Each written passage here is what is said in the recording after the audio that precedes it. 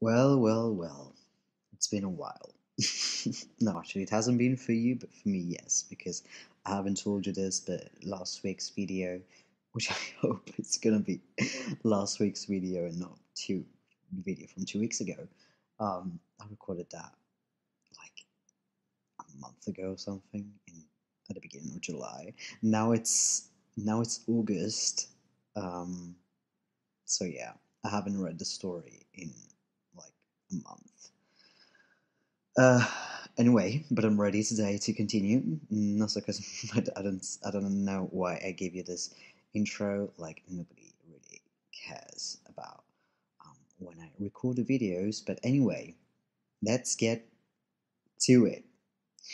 Because when you start with some action in a story, then more action will follow. And the next chapter is chapter 15, and it's called Under Attack.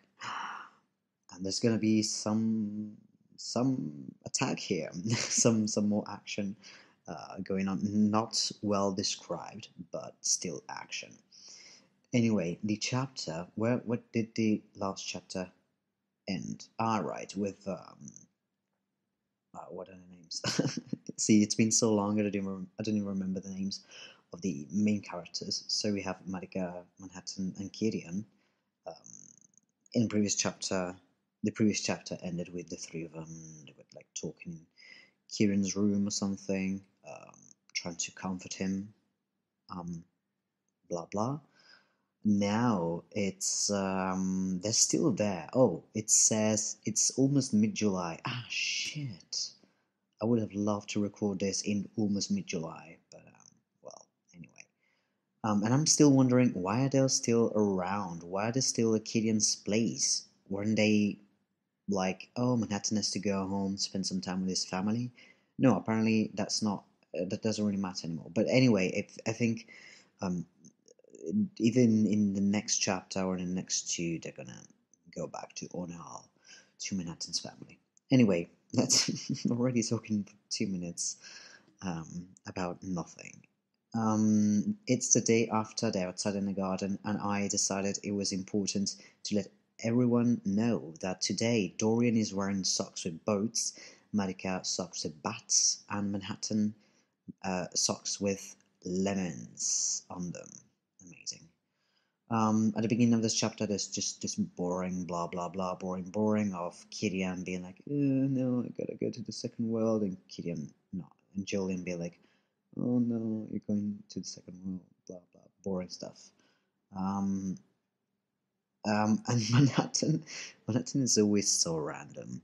He joins them and he goes straight to the point. It's like, I've been wondering for a while, what were you guys doing when a connection took place?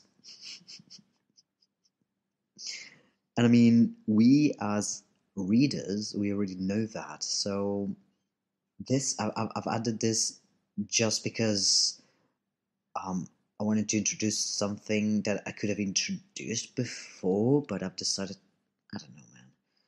Or maybe I just needed some more text. But anyway, I'm gonna get in a second to what I think I wanted to add. Marika says, me and Dorian, or Dorian and I, were on a rooftop of a building after a mission. Killian says, I was drunk and I don't remember much.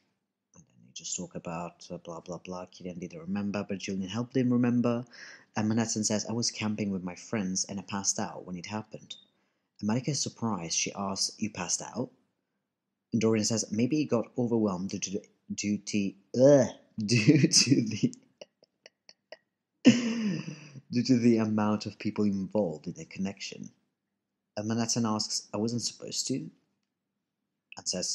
And Dorian says, no, no one is supposed to. And Manhattan adds this thing that I'm like, I mean, first of all, okay, Manhattan wasn't supposed to.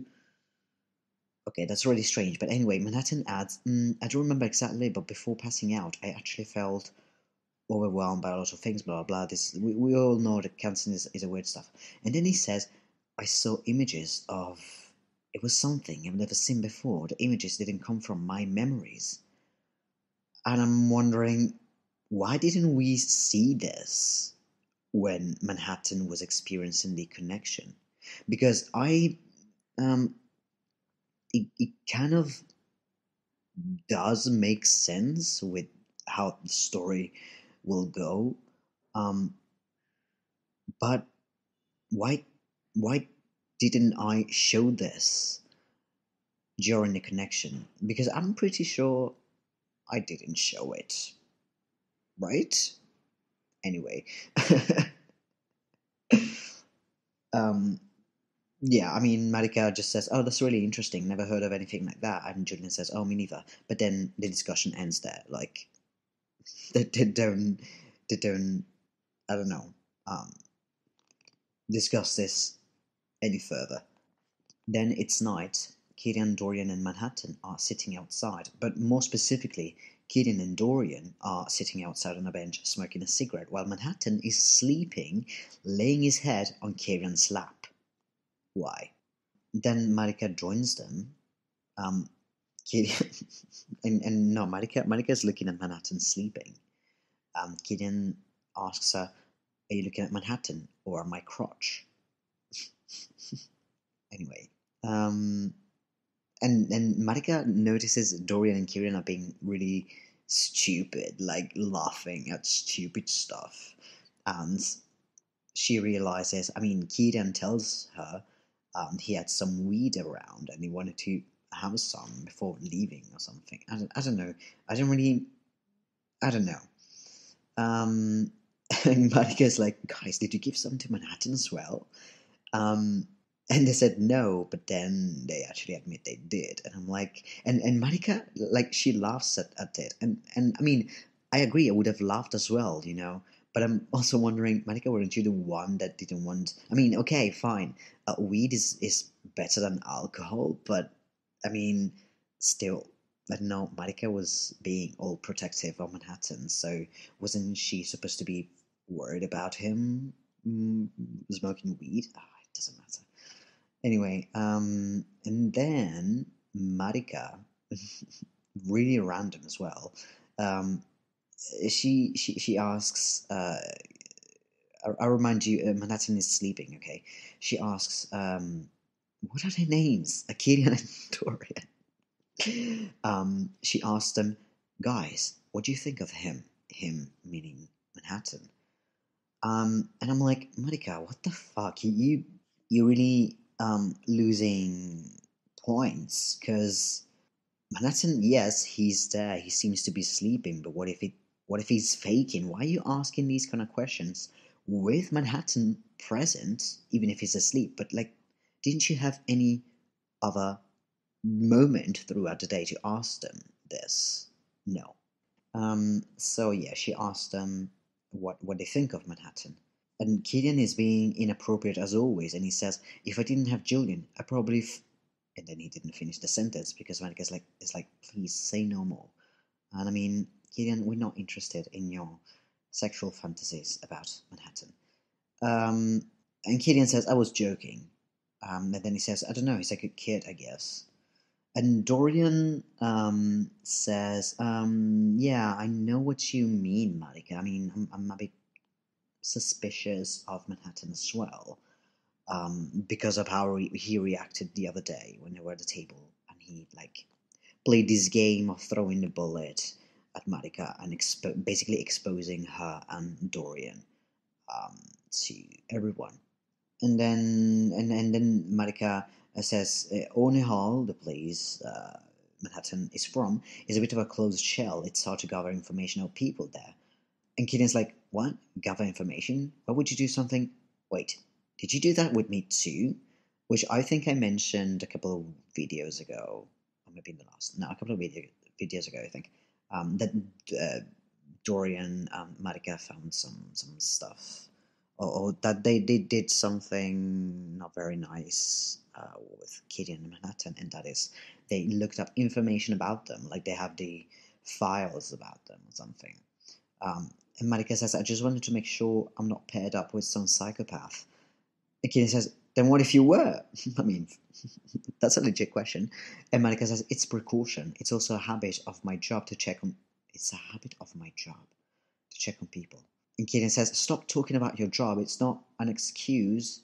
You're not excused if you say that. I mean, fair enough. I mean, I like it how Kieran took it well, though. The fact that, Marika and Dorian are basically assassins.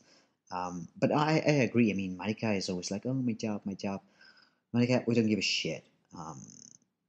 Just shut up. And Kieran obviously asks what kind of information they found about them.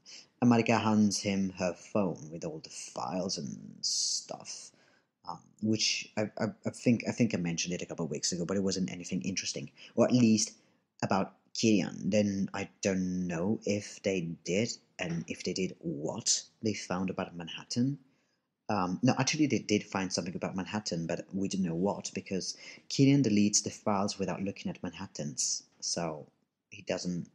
He erases his own files, but also the ones of Manhattan. I wonder how he got access to them, but let's not ask too many questions. Anyway, I've already talked for over 10 minutes, and we haven't got to the action yet. But now we get into that. And then, yeah, I mean, Killian and Manhattan go to sleep, and Dorian and Marika are left alone. And Dorian says, well, truth be told, your instincts were never wrong so far. So, there is something up with either Manhattan or Killian or both.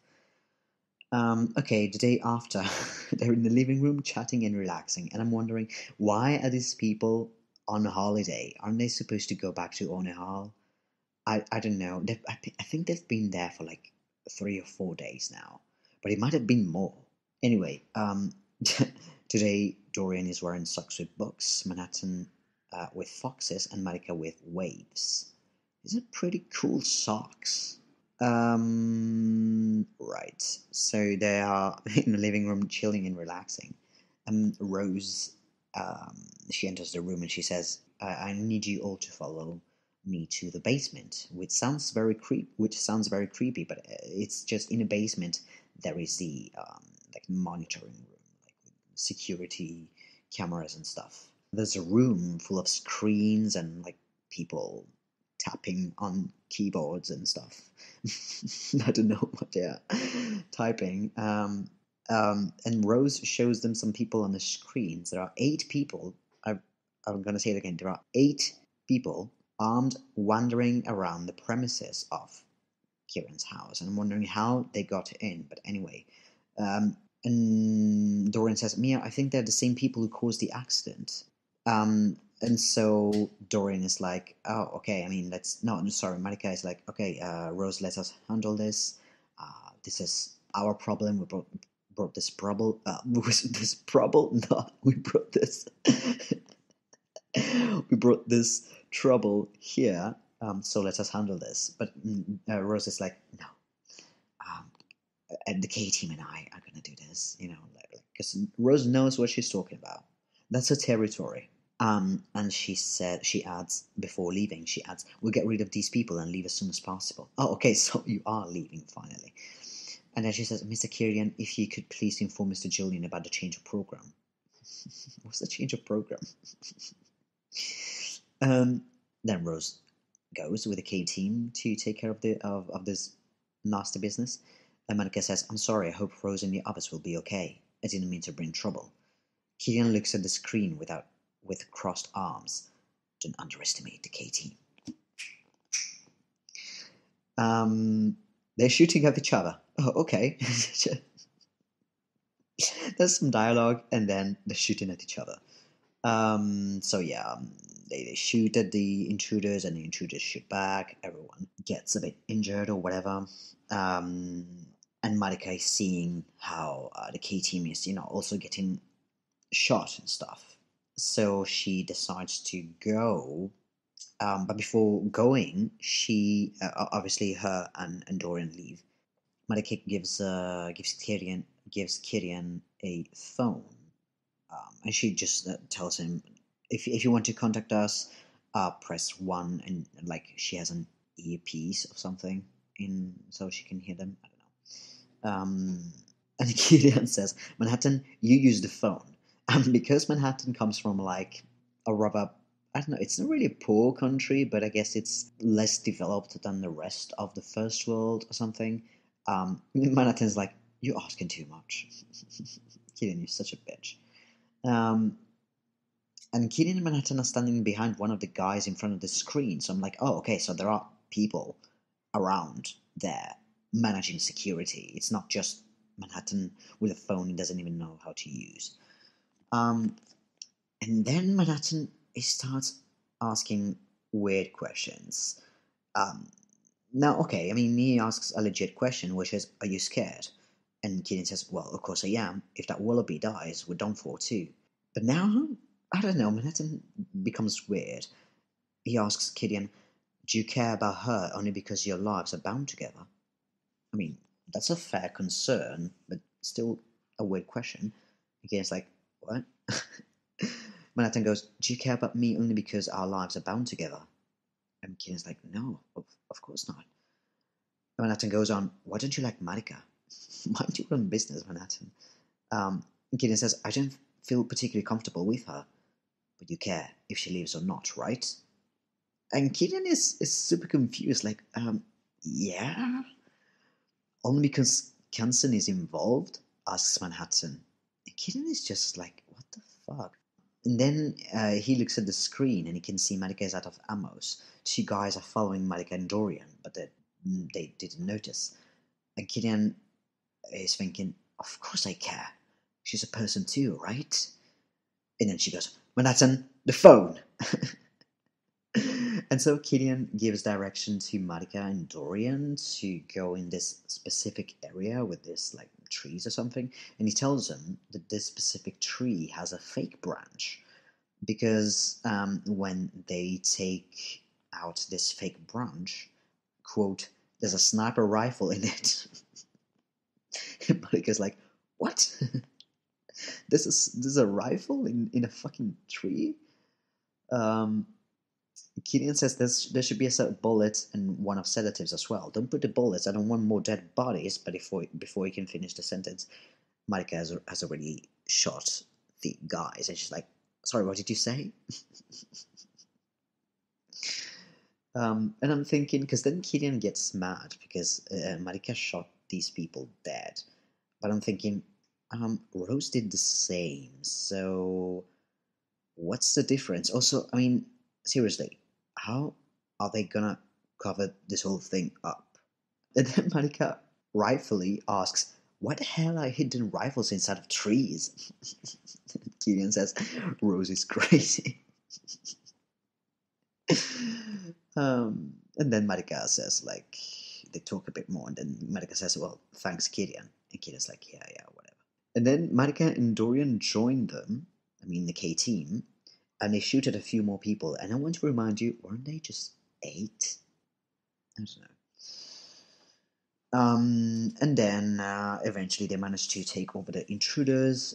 Some of them died, some of them escaped. They secured the area, and Marika kneels down next to one of the bodies and she inspects them, and she finds an ID that identifies him, the person, the dead body, as a spy of the government. What? I mean, what government, first of all? And then spy for what? And why are they killing civilians in a civilian's garden? Like, what the fuck is going on? So, I don't know. And also, I'm wondering, why were Marika and Dorian communicating with Killian, and like also Rose, I think, was communicating with Killian. I don't know, but not with the people managing security. Like, there are people in front of the screens and managing their whole stuff. Why aren't they communicating with the K team and Dorian and Marika? But Killian is instead. Doesn't make sense. And then the chapter ends with some more what the fuck from Manhattan. So, okay, the situation is cool. You know, they secure the area and whatnot. And Manhattan goes, so there are a few dead bodies in your garden. It appears so. It makes me feel a bit uneasy. Yeah, me too. This is obviously Keaton replying. They say nothing for some time, and then Manhattan says, Have you ever seen a dead person in real life? Gideon, rightfully so, thinks, what's with the creepy question? But then Gideon turns to Manhattan and sees his expressionless, staring in front of himself and gripping tightly at his shirt. And Gideon replies, no. And you? Manhattan doesn't reply and keeps on staring into space. Gideon at this point is worried. He goes for touching Manhattan's shoulder. And then the chapter ends. Da da da da da. We're almost done. This was, I said, was chapter 15. Okay, so I think 4 more chapters and then we finally get to the first. Sorry, to the second world. I'm so excited about that. And also have to refrain from reading everything beforehand and then talking about it, because I don't know, I really want to go ahead and read, but I don't want to cheat and then just I don't want to spoil the fun and the surprise to myself. But anyway, blah blah blah. I talked a lot today, so enough. Thank you again for sticking around. Looking forward to tell you more about Mia Chance. Ha ha ha. Okay, sorry. Ciao.